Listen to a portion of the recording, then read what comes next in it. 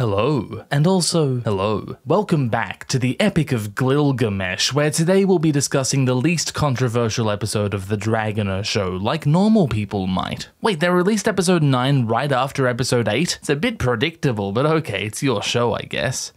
Credits time, here are the credits. No, Viserys, no! I thought he was just sleeping! We finally get new thingies for Alicent's kids, and Daron isn't even invisible, just this once. Oh, and there's Helena's kids too, neat. HBO, you have one more chance to give me new music. Do you have any idea how much procrastinating it takes to make these a cappella songs? I don't care what you say anymore, this is my life.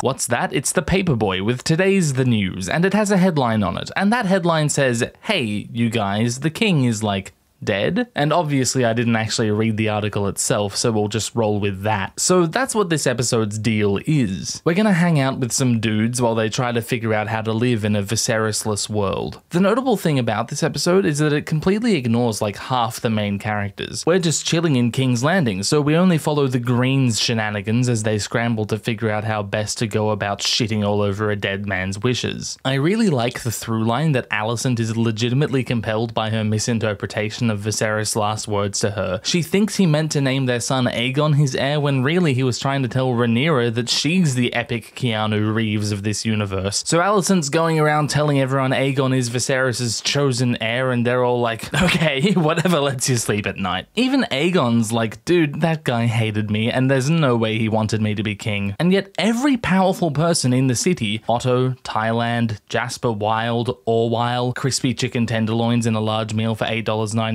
Coke Zero for the drink, thanks, see you at the next window, they all still conspire to make Aegon king for their own political and personal gain. The only people with any power who don't play along with this are Harry Westerling, Lord B, Princess Rhaenys, and to a lesser extent Eric Cargill. Missaria seems to not give a shit who the king is, seems like she'd rather see the whole institution completely destroyed, but she works with a faction of the Greens for her own political ends as well. I've said in the past that this franchise is working at its best when the personal interacts with the political, and that's what's going on here. The episode's premise is solid. It's sort of an examination of what it means to all of these people for Aegon to be made king, and that's pretty interesting, especially for me when it comes to Alicent, Aemond, and Aegon himself, and we'll get to all that. But I guess I'm doing a broad analysis thingy right now. Where the episode begins to falter, though, is the specific mechanics of the plot. The main conflict is this race between Otto and Alicent to secure possession of Aegon, who, much like Carmen Sandiego, is on the run, up to some manner of nefarious crime, and hidden behind a number of arbitrary fetch quests and contrived puzzles. Getting to Aegon first has the stated consequence of being the person in charge of him and therefore the kingdom. Otto and Alicent have different ideas of how to go about handling the coronation and policy concerning Rhaenyra's family. Otto sees that the only way to prevent a full-scale war is to swiftly eliminate Rhaenyra's rival claim, but Alicent is still clinging to the idea that conflicts can be avoided through personal means, so that's why it's important. What ends up happening is Alicent wins the race, spoilers, and so she gets to decide what happens. I have Aegon.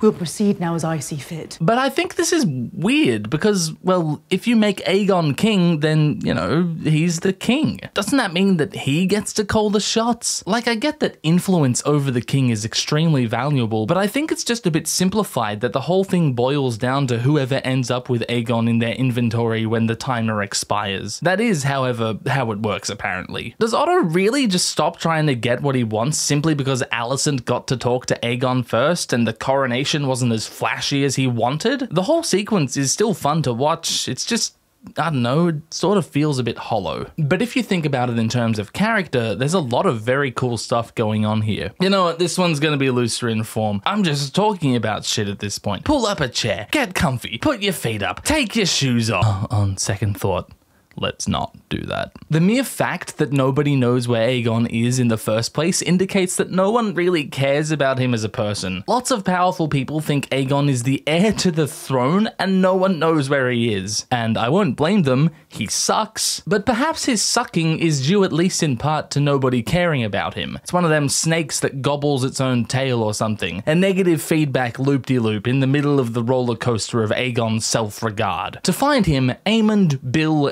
Waffl and the Cargill twins have to go through Aegon's personality, the places he goes and the things he likes to do. So Eric only knows things about him because it's his job to put up with his shit, and Aemond only knows anything because he's forced to be his brother. And what do we find out about Aegon? Well, in addition to fucking, he enjoys watching kids beat the shit out of each other, possibly his own kids. The sadism on display makes a comparison to King Joffrey quite natural, but I think there's a notable difference. Joffrey was shown to actively seek out inflicting harm onto others himself, whereas when Aegon hurts others, he seems to be completely oblivious to his doing that. The girl he raped, he thought it was just harmless fun. He didn't intend on ruining her life, he didn't understand what he was doing to her. Joffrey not only understood that he was hurting other people, he loved hurting other people. That's like his thing. His hobby. Tommen does gymnastics, Myrcella has ballet, and Joffrey hurts people. They are, however, both the products of ultimate privilege combined with parental neglect and a society that glorifies violence and views women as places for men to have sex at. Narcissists that find no genuine recognition from anyone, except occasionally Joffrey's mother tells him he's the coolest because he's her access to power. Aegon's nature is never rewarded by his family, whereas Joffrey is coddled. So when Aegon is presented with great power, he tries to run from it, but Joffrey is fully prepared to take it. But when Aegon unsheathes the Conqueror's blade at the Dragon Pit and is met by thunderous approval from the common folk, for the first time being accepted, albeit by people who do not know him, he does embrace power. Because maybe through kingship, Aegon will find recognition and love, things he's never experienced before. Mainly though, I just wanted to show this art of Aegon and Joffrey being best friends, because like all of Francie's work, it's gorgeous, and you should follow her. Skipping through flea bomb. Yeah. And the contrast with Rhaenyra couldn't be any clearer. Their wants are of no consequence. Rhaenyra's desire for the throne was given to her by their father. Aegon's desire for the throne was given to him by them. I should stress that really none of this characterization is in the book. All we really hear is that he initially says, I thought Rhaenyra was the heir, and then he's crowned and he does laps in the car park on his sick-ass dragon. There's so much more to him as a character in the show. Of course, in the show, he doesn't get to do his cute little victory laps on Sunfire, who we've barely seen at all so far. Instead, the coronation is gate-crashed by Rhaenys pulling a vertical Kool-Aid man. Oh yeah! Now, a lot of hot air has been blown up about this, and there's a lot going on. It's the culmination of a little arc between Rhaenys and Alicent we'll talk about later, in addition to Rhaenys' overall story. It's a huge disruption to the plot that sees the Green's plans utterly shaken. It's an enormous departure from what we're told happened in the Beck, but most importantly, it's women ruining Game of Thrones. Oh god. Guys, do we really have to? First, there are some people who say that Rhaenys had no choice, that this was Rhaenys' only way out, so let's examine the mechanics. Just so we're all on the same page, the coronation is happening in the Dragon Pit, the huge dome building atop different Rhaenys Hill, where we saw Rhaenyra drop off Syrax at the very start of the show. It seems there are at least 2 levels to the Dragon Pit. The big chamber accessed by the main entrance, where we also saw the boys in episode 6, and that's where Aegon is crowned, and the catacombs below that level, where Aemond saw Dreamfire. As we saw in the first episode, the catacombs have their own external exit out the back. In the hubbub of the coronation, Rhaenys sneaks off down to the catacombs, where her dragon Meleys is kept in long-term parking. It's unclear how the Dragon Keepers would have reacted to her, like if they would have just let her out. The Dragon Pit was designed to keep the dragons in, after all, but we must not forget that there is an external exit from the catacombs that was an option. Rhaenys did not have to burst through the ceiling and fly out the main doors. That isn't how dragons usually leave the pit. Could you imagine if they had to repair the whole fucking building every time? I hope the Dragon Keepers have a strong union. So that's that. Rhaenys had a choice, and she chose to break through the floor and kill a bunch of innocent bystanders, some of whom may have been cool, which is not very on the vibe of her. Does Rhaenys know that terrorism is wrong? On the other hand, there are people who say that she had no reason to make this choice. I think this is a far more reasonable thing to wonder about. This universe has made it clear that for people in positions of power, whether or not they care what happens to poor people seems to be a toss-up. Some of them do care, others simply don't. Rhaenys has consistently been shown to only really care about her own immediate family, and even expresses callous disregard for the feelings and desires of others. She also doesn't really have a position of power in King's Landing and plans on immediately leaving, so to her knowledge, she won't suffer any foreseeable consequences for this action. If she really wanted to make a stand against Aegon and answer Alicent's question and remind the people of the world what Targaryen power means, I could absolutely see someone as detached and singularly driven as Princess Rhaenys doing something this cold, evil, and destructive. Earlier, Alicent gave her a choice, gave her directions, but she is Rhaenys Targaryen, and nobody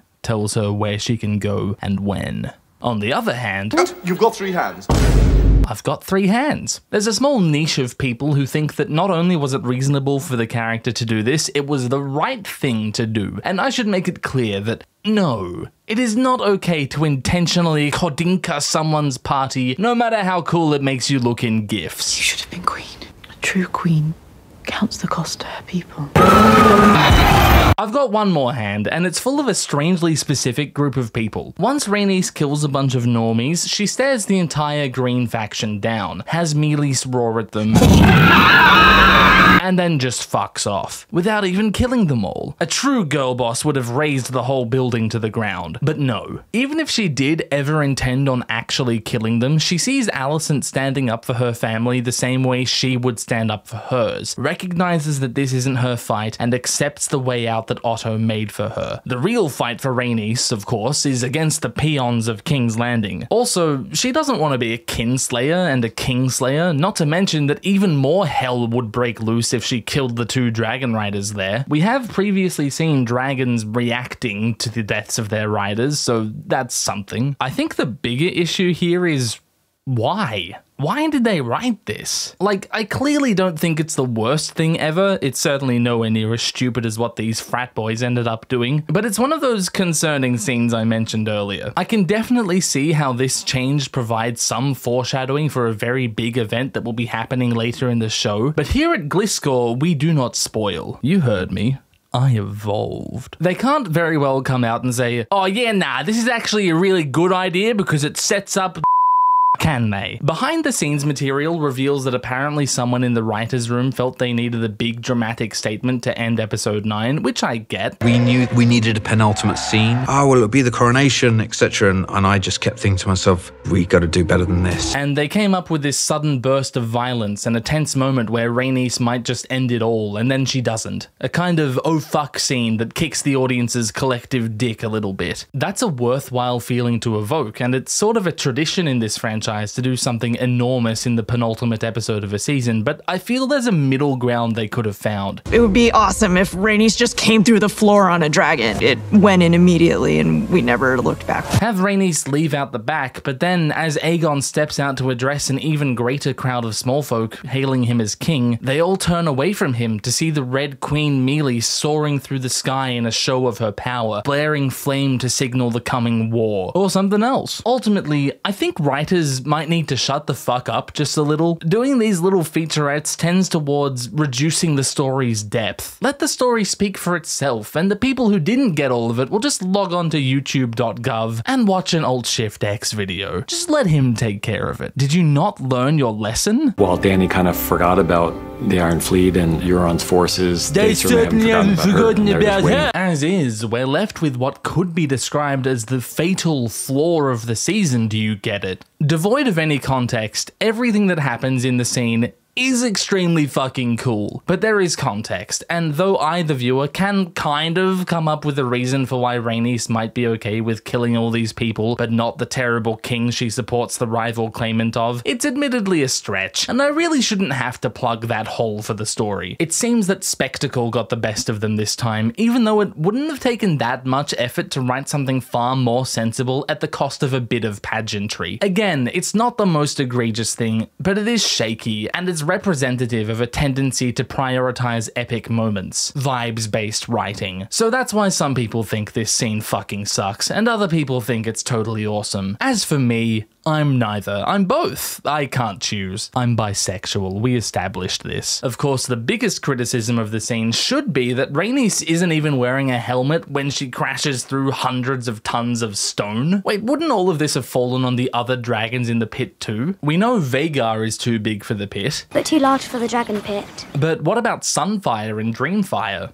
Shouldn't they, like, react to this? The one last thing I want to talk about in this weird freeform section of the video is Qwynn Strong Laristino, Luris Strong K, Lavi Wine Strong. There's so much more going on in this scene, but nobody seems to give a shit because the weirdo has a foot fetish and we live in a society. I love that this is actually a piece of continuity, like they really thought this one through. Is it sort of deranged that the one physically disabled character on the show has a sexual fetish that mirrors his disability? Look, probably. It's a little fucked, but moreover, it seems that Laris gets off on the power dynamics of it all. Now, I'm normal, so I don't really get what constitutes sexy feet, but even if Laris thinks these meet the criteria, it's more important to him that he, a man extrinsically defined by his physical incapabilities, has control over and can demean Alicent, one of the most powerful women on the planet. Actor Matthew Needham says it's about making her feel as much shame for her feet as he does for his. She's very obviously humiliated by the whole affair. This is the same dissociative look she made when Viserys would fuck her. Wait, that was a different actor. God, they did that well. But is this Larry Stronk's ultimate motivation? Did he murder his entire family for feet pics? Nah. I think this is just an extension of the leverage he has over Alicent, a display of his control. Or maybe, like Viserys' crown falling off his head, or that horse's dick in Game of Thrones, this was simply improvised. Actors are creative people, you know. You gotta listen to their input sometimes. One day this chair will be mine. Can't believe I managed to sneak in one of my world-famous non-linear reviews into this season. Hell yeah. Now we're gonna go through chronologically and just rattle some thoughts off, seeing as I front-loaded the video with all the big news. Oh, one last thing. Olivia Cook is just brilliant. Just like Game of Thrones' first season, it's so great that HBO is bringing some lesser-known talent to the fore, like Millie Alcock, or Ewan Mitchell, or Matt Smith. And the guy who plays Caraxes.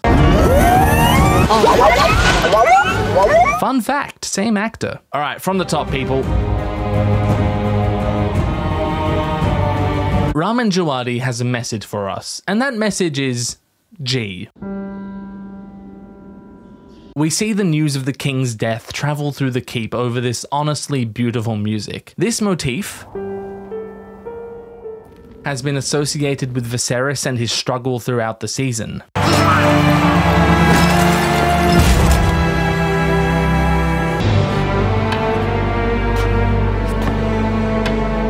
But here, we hear the melody played on solo piano for the first time and only time and first time.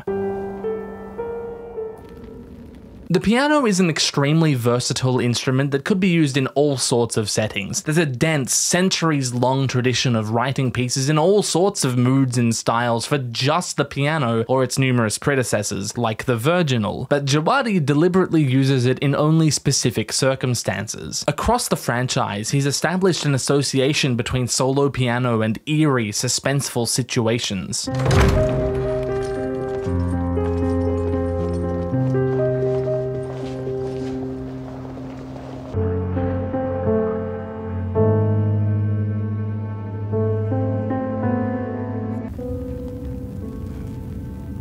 I'm sorry, Rhaenyra. He does the same thing in the opening of Westworld, using the piano as a melodic instrument to similar effect for the cold, suspenseful tone.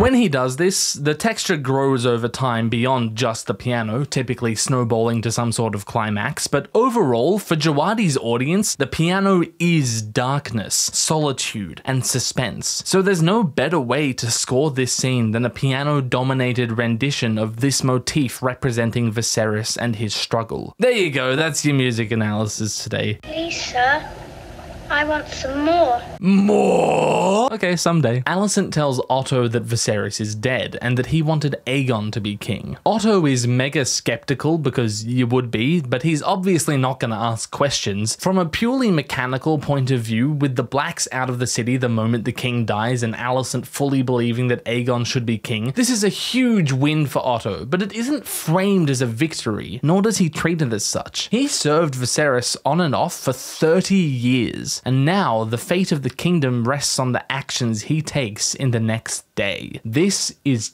dire.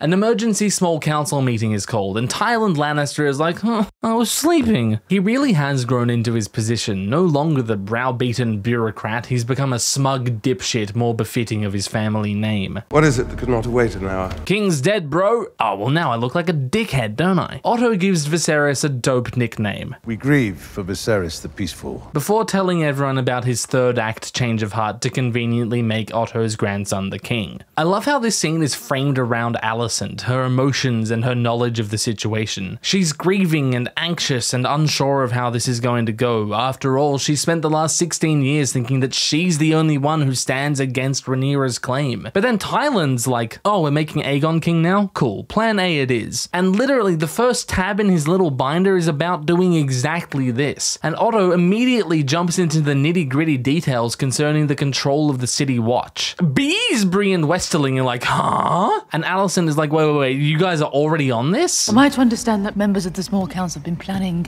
secretly to install my son without me? You guys were gonna do a treason without me? And Jasper Wilde is like, oh yeah, we thought you'd be a buzzkill. And then Beesbury's like, yeah, we didn't want you in our secret treason club. Wait a minute, there's a secret treason club? Ultimately, Beezus says he's just gonna stick with what the king was saying repeatedly for 20 years because Alicent just might have an ulterior motive. He starts accusing everyone of red jice, and then he, He's got bees! Oh, bees! Get it! They don't allow you to have bees in here. Cole just murders him. Whoops! Smashing his head through one of the cute little councillor balls. Bit of a faux pas there, mate. Lord Beesbury, a loyal worker, a truly humble bumble, cruelly murdered in a valiant effort to protect his queen, as all noble apids must. Killed by a representation of his loyalty to the crown. Lord Lyman, know as you rest that we shall not soon forget you.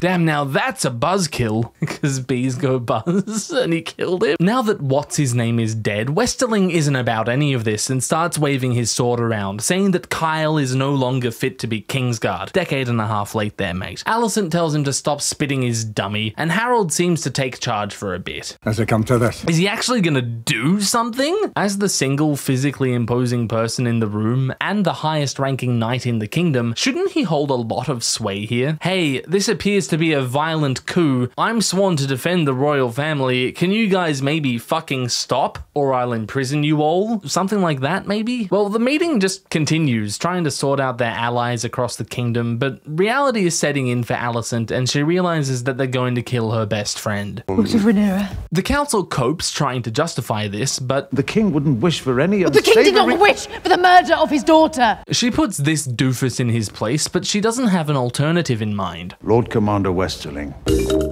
take your knights to Dragonstone. Be quick and be clean. Otto orders Westy to go murder Rhaenyra. I'm sorry, but this guy has eyes, doesn't he? Did he not see what just happened? He was there when Harold was Rhaenyra's sworn shield for presumably like a decade, and yet he's all, oh, I can't believe this, when the guy refuses. Instead of arresting or killing anyone, he just gives up his white cloak and walks out. Nobody leaves this room without my say-so! The door remains shut until we finish our business. It's okay. He asked me earlier. So I love a lot about this scene, but parts of it are dumb, like Harold's behavior. I know they were going for a Barristan type thing where he steps out with pride knowing that he's not supporting what he perceives to be treason, but refuses to lower himself to his subordinates level by doing violence at court. It's just weird that he doesn't do anything. Then there's the analogous scene in the book, which I think is stronger. The argumentation from the Green Councillors is more compelling, and Beesbrig's death is more interesting. He tries to leave the chamber, and then one of three things happened. Choose your own adventure. Orwile says Otto threw him in the black cells where he later died of a chill. Eustace says Jiminy Cricket slit his throat, and Mushroom says he slipped on a banana peel and slapsticked his way out of the window and onto the spikes below. In any case, it's certainly not the potentially unintentional heated gamer moment we see depicted here. He's got a bit of a volatile history. I don't really know if we should trust this guy with any more power. Kristen Cole will be named Lord Commander of the King's Guard. Oh dear. Elsewhere, Helena talks to her children and maid. It is our fate, I think, to crave always what is given to another. If one possesses a thing, the other will take it away. I love everything she says. Is she talking about Eamon being in love with her?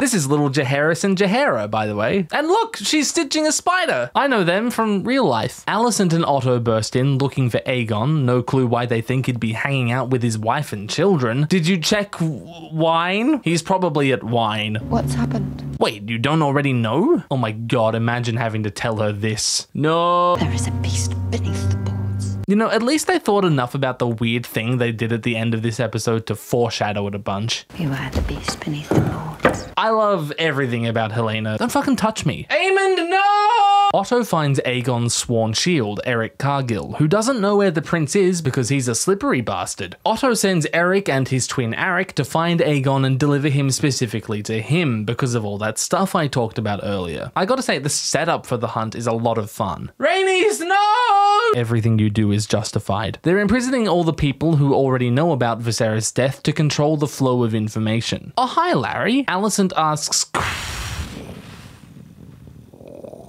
to bring Aegon to her. Everything you feel for me as your queen. Oh, is this... what's going on here? Aemond tags along because he knows the specific piles of shit they're more likely to find Aegon in. He's such a good son, he's just a good man in general. In keeping with his Daemon standing, Aemond has taken up the patented up-to-no-good hood, and we learn a bit about how Aegon's mind works, taking his brother to a fuck den the day he turned 13. Every woman is an image of the mother, to be spoken of with reverence. Spoiled. Nice one, Christo. Cole talks to the head whore and clearly has no fucking clue what he's doing. She doesn't have Aegon and tells them to come the fuck in or fuck the fuck off. Also, she boned Aemond when he was a wee lad. Thanks a lot, I really needed to know that. The actual funny connection here is that this lady was Fabian Frankel's drama teacher. Who actually, oddly, was my teacher at drama school. I was so nervous. Back on the street, Aemond speaks of Aegon's possible fleeing or even death. How things would improve Aemond. Aegon wants nothing more than to run away from his responsibilities, as Chinsdale once offered to Rhaenyra. In the throne room, Otto has a bunch of dudes pledge loyalty to Aegon at gunpoint. Most people play along, except Lord Merryweather and Lady Fell stand up for Rhaenyra and get imprisoned for their efforts. Alan Caswell, who we've previously seen to be at the very least cordial with the princess, is clearly conflicted, but bends the knee. Long live the king. Laris do be lookin'. Caswell tries to get out the front fucking door, but somehow that doesn't work out for him. Laris reckons he was making a run for Rhaenyra and delivers him to Otto, which is interesting because we've never seen them work together before. Could be that he's hedging his bets, and Otto knows this. You've spent many hours with the Queen of late. He's seeing the power shifting between the king's hand and the queen's feet. I have no love for the princess. You liar, we've seen the way you talk to her. Thank you, Lord Caswell. Yeah, desperately in love. Anyway, where were we? Oh right, child fighting pits. What the fuck? They grow their nails and file their teeth to make them into deadlier fighters? Why write this? Well, I guess it demonstrates Aegon's sadism. You see now what he is. It provides a bit of depth for King's Landing and gives Mysaria something to complain about later. Oh, and some of the kids are his own.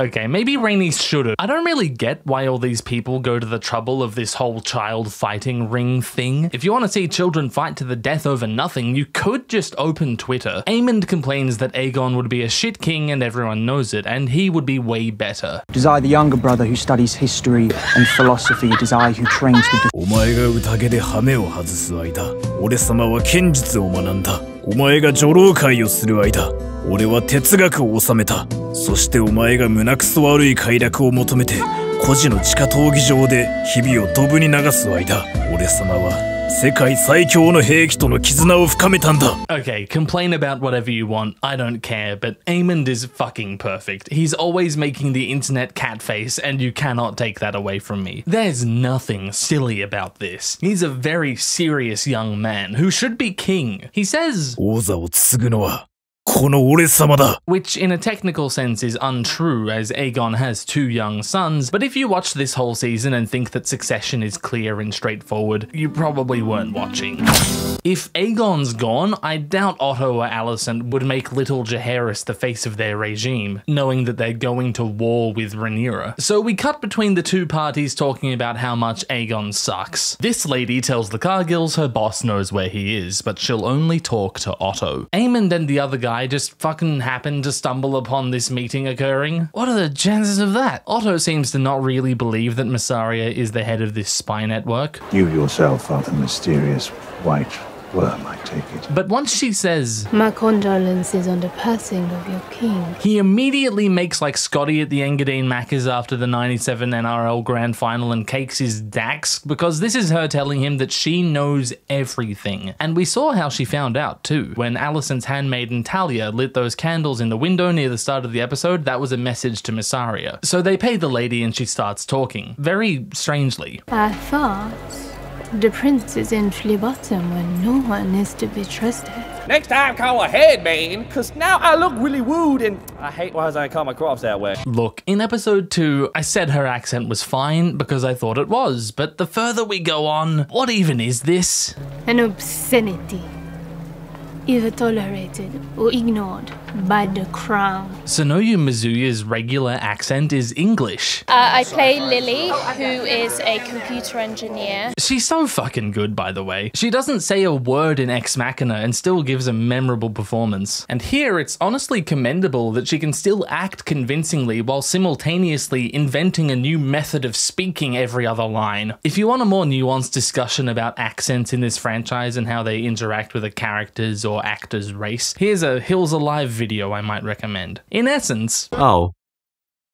Okay. Anyway, she trades Aegon for human rights? I want an end to the savage use of children in Flea Bottom. Mysaria herself is a lifetime victim of abuse, but now has risen to become seemingly very wealthy and successful, and she uses her position to try and end the injustices she sees around her. Though she probably doesn't expect Otto to actually do anything about this, the message is clear. I could have killed him as easily as a wasp on fruit.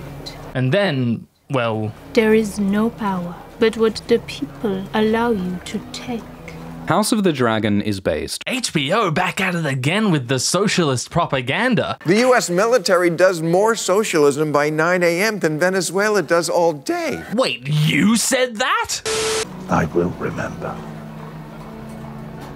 Alicent watches Viserys' body being wrapped up by the Silent Sisters and places his crown atop his corpse. She's fucking devastated, both by what's already happened and what she knows is yet to happen, moved by what must be a complex mix of grief, relief, and fear. Composing herself, she goes to visit Princess Rhaenys. As an empath, I can tell that your husband is dead. Because the Velaryons are so powerful and have a couple of dragons, Alicent asks for Rhaenys' support, which, I admire your ambition. The princess initially scoffs, but then Alicent rattles off all the tragedy that's befallen her family since entwining with Rhaenyra's affairs, and yeah, fair cop. Then she tells Rhaenys those 4.5 words she loves hearing from anyone who isn't her husband. You should have been queen.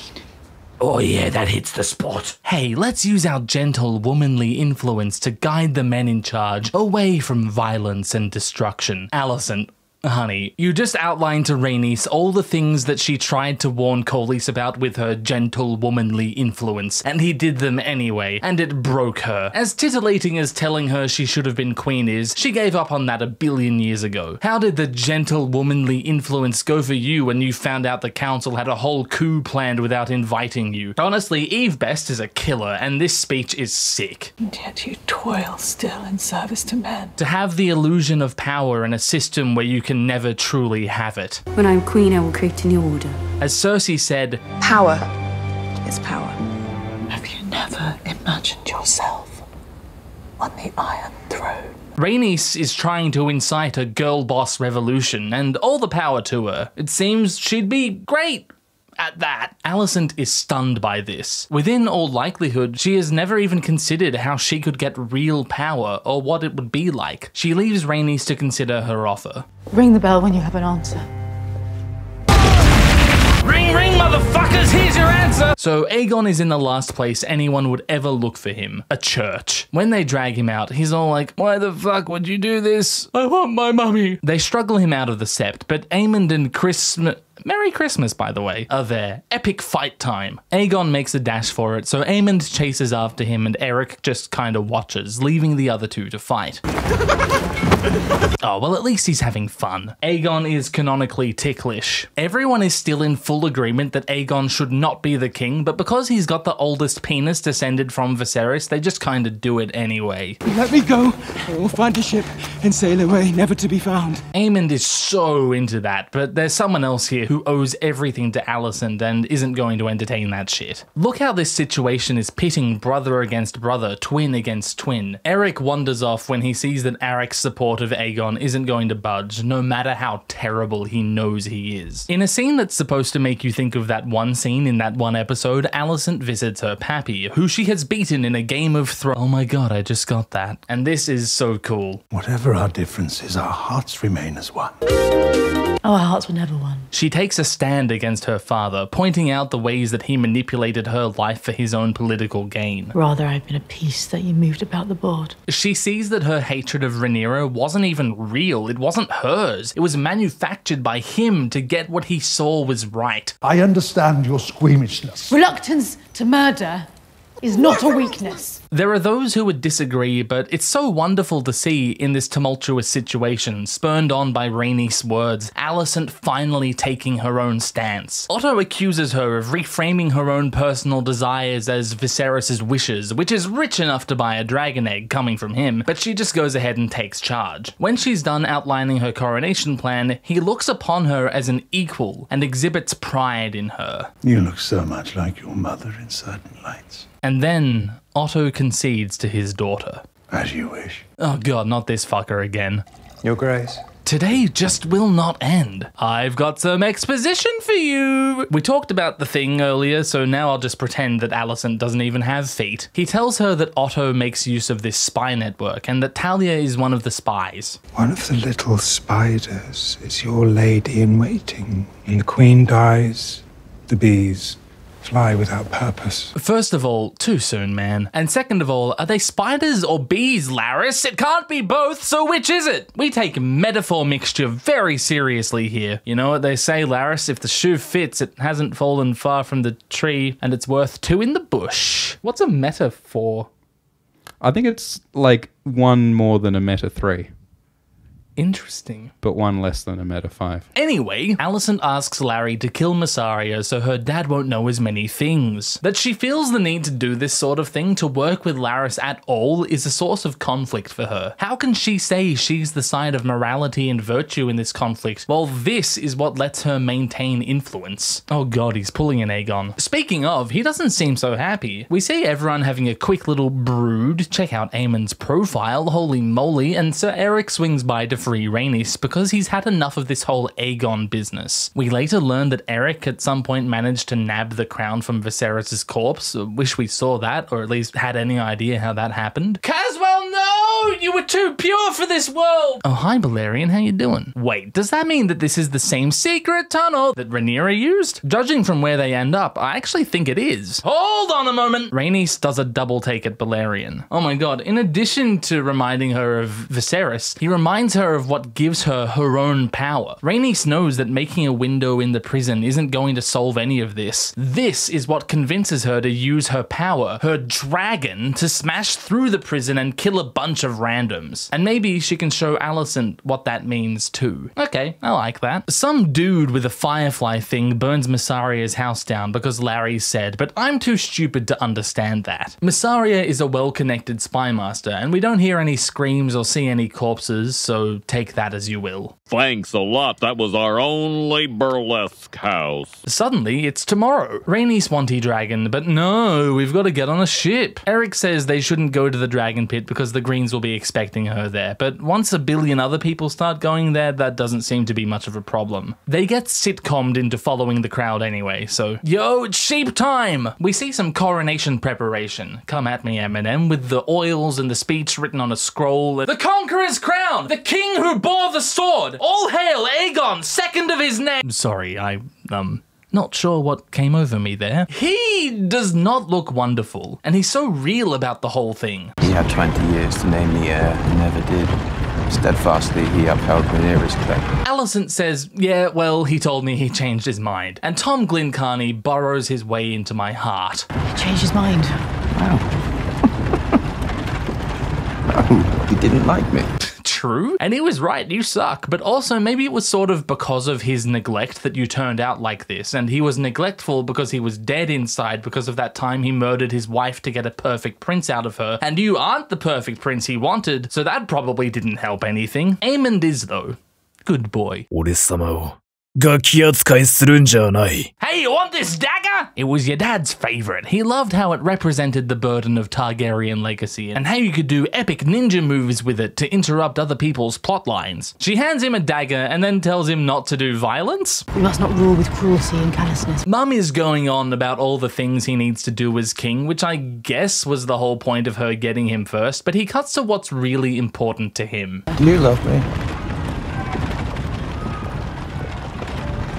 You imbecile. I love this show. Now, does she respond like this because of course she loves him and it's silly that he asked?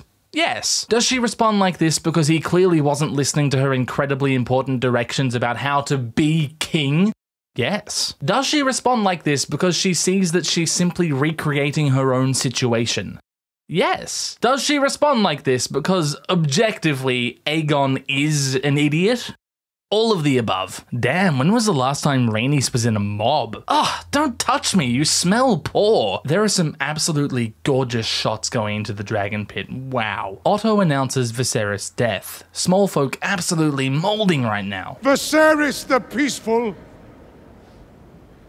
is dead. It is pretty warming that this is how Old Man Vizzy is going to be remembered. As his spirit left us, he whispered his final wish that his firstborn son, Aegon, should succeed him. Look, Otto, when you phrase it like that, it sounds like complete bullshit. Okay, look, I'm always a sucker for diegetic music, so seeing these trumpets come out is great, but their usage is simply farcical. These are herald's trumpets, just long metal tubes with mouthpieces. There's no extra tubing, there's no valves or slides. The only pitches an instrument like this can play are the harmonics of the horn's inherent fundamental, which is determined by the thing's length. That's why most brass instruments curl around and shit, to extend the length and get a lower fundamental without being too physically cumbersome. We hear them playing this fanfare,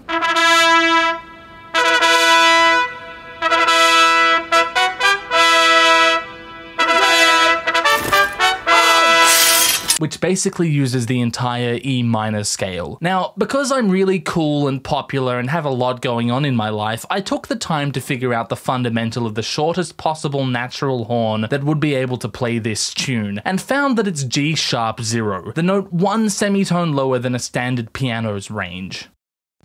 These horns would need to be over 12 feet long to play this, and the players would need to use so much pressure that James Morrison's head would explode. So yeah, immersion fucking ruined. Boy, I really hope somebody got fired for that blunder. It's still pretty epic though. This poor little useless cunt. He doesn't want any of this. He's the real Jon Snow. You know how they say power should best belong to those who do not seek it? Well, Aegon is the best argument for no longer saying that sort of thing. Oh, sorry, if you could just let me pass, I'm just gonna sneak out. Aegon is anointed in 4 of the 7 oils. The 3 they leave out are the mother, the maid, and the stranger, so it seems they're deliberately avoiding associating his reign with femininity and death, and instead focusing on courage, authority, strength, and wisdom. Imagine getting your Lord Commander to crown you though. Shame. All the Aemons in the crowd absolutely seething right now, and Helena's looking at him. Okay, so there's this theory some viewers have that Aegon's kids are actually Aemons. You know, Helena talked about Aegon not really paying her any attention as his wife. Young Aemond spoke about how he wouldn't mind being married to her. He seems confident that he's next in line after Aegon, some other stuff. I get it, but I kinda hope it's not true. I hope their love for each other is completely normal, regular sibling stuff. They are Targaryens though, so bleh. Okay, the crown really ties his whole fit together. Aegon II has passed the drip check. The crown literally is too big for him because symbolism is fun. King of the Andals and the Rhoynar and the First Men. Oh, the Rhoynar, do you say? Yeah! Go, what's his name? Yeah, all right. Yeah, Go, I love Dragon. the king. Yeah, that's it. Generic Yeah, cheering get in. noises. You guys want any crack? Okay, the cheers of 10,000 peasants will make you more enthused about anything. Blackfire looks sick? This adaptation of the Targaryen theme is awesome. The way they timed the tubular bells to his thrusting of the sword. Clever. This shot! And just as it seems things might work out alright for the Greenses, the beast beneath the ball. Mealy! No! Alright, nobody move. I got a dragon here and I'm not afraid to use it.